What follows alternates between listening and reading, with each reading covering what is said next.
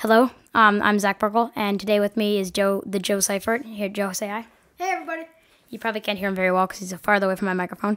But today I'm going to show you how to make or install setup MCP 6.2. And oh, I was on the wrong page. Sorry, I was on the wrong page. This will be linked in the description. But just download this. I actually already have it. It'll take you to MediaFire. Link in this page. You can download that.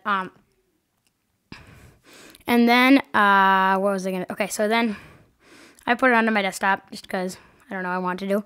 And then I'm gonna open up my jars. I'm gonna make a new tab, and you're gonna want to go to your app data. If you're on a PC, otherwise just go to this. And if you're online and you can't figure out how to get to your library because it's like hidden in Lion, there's a link in the description, or maybe be an annotation. I'm not sure which one. Going to a video by TheJoeSeifert on how to do that. So yeah.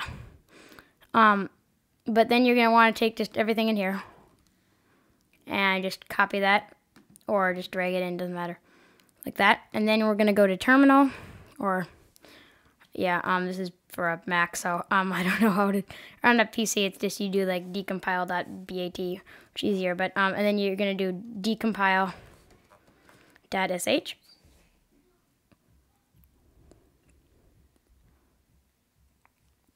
and then it's going to do that. Yeah, the CD means change directory. So we're going to change the directory there, and then just run decompile.sh, so that's good. Yeah, I really wish Mojang, I might have already said this, I don't know if I did.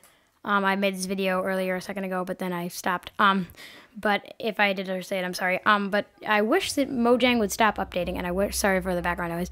My sister and her friend are kind of being very irritating, but Mojang is updating like constantly now, and it's really annoying. So I can't really make a lot of videos since they're always updating. But yep, so now you have all these Java files in there. I don't know why this is taking longer. I think it's good. Okay, good. So yep, so that's how you do that. Thanks for watching. I'm gonna hopefully have some more client coding videos out soon. But yeah, thank you for watching. Don't forget to rate, comment, and subscribe. This is Zach Burkle and TheJoeSeifert signing off.